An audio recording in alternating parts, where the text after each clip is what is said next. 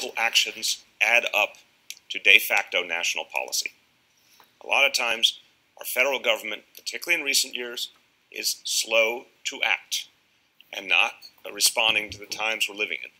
Sometimes the way to break through is to create so much demand from below, so much progress from below, that it becomes inexorable, it becomes a reality unto itself. That's what we're trying to do in our way here.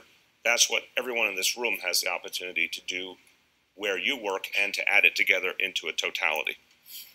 I'll just finish by offering an example, because these ideas, on the one hand, they're very heady. It comes back to the core notions of democracy and freedom of information, and what an egalitarian society looks like. Now, on the other hand, they're very practical. For the people who do not yet have access, nothing could be more personal. For those who get access, nothing could be more personally transformative for them and their families. I want to tell you a simple story.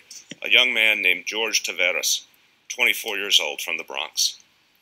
George lived a reality that is so common in this country today, particularly for people of color, particularly for young men of color.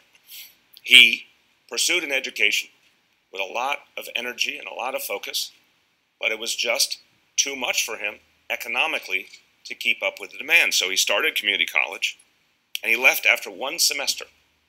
And this is, again, a phenomenon we see too much of. Good young people who fight all their way to that starting line, get started, and can't follow through because of economics. He left after one semester because he needed a job to help support his parents. And that could have been the end of a story.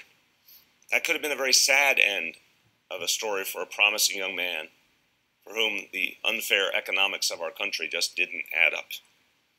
So he needed to support his parents. He needed to take whatever job he could get.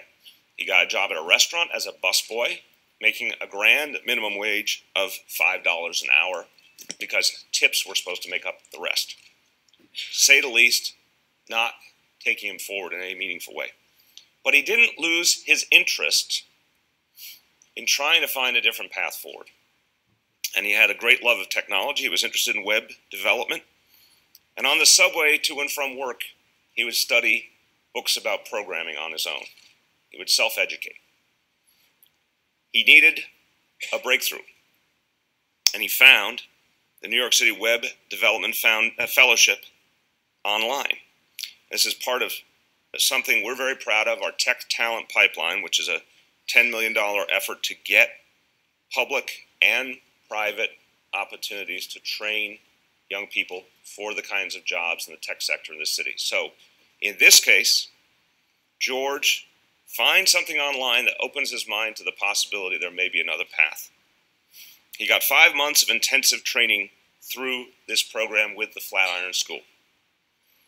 Well, you've probably guessed the outcome of this story. With that training, George was able to transform his life.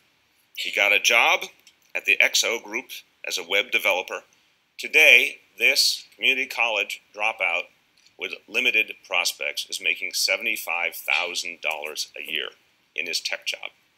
That is one example of personal transformation, of transformation for a family. One example. There are so many others out there if we do what we all know how to do to create real access. And so George's story shows us this is about everything we value. This is about, of course, freedom of expression. This is about access to information. This is about equality. It's also about an economy that's actually inclusive, regardless of who you are, where you come from.